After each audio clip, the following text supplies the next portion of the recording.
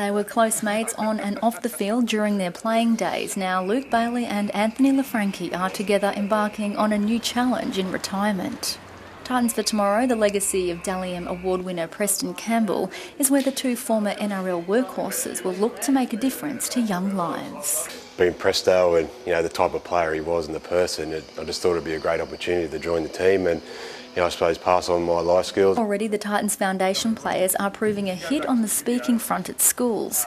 Recently the boys joined Preston Campbell in delivering a mental health workshop for more than 80 boys. Preston spoke candidly of his near-fatal struggle with depression and told the boys not to be ashamed to ask for help. The powerful message was then backed up by the two new recruits, better known for their tough approach to the game of rugby league. Believing you can make a bit of a difference. And just getting the kids to get on board.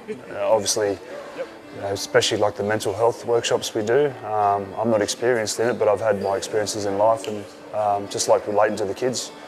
All you need is a story to relate and then they sort of come on board. Already the boys are settling into their new way of life.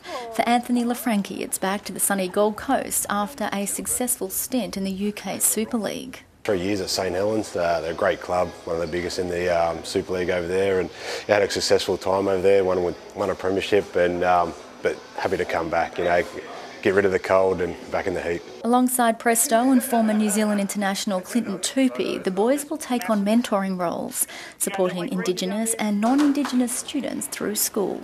Their life experiences will be called on as they work across all of the organisation's community programs, including the two Titans for Tomorrow learning centres for Year 3 and 4 students with learning challenges.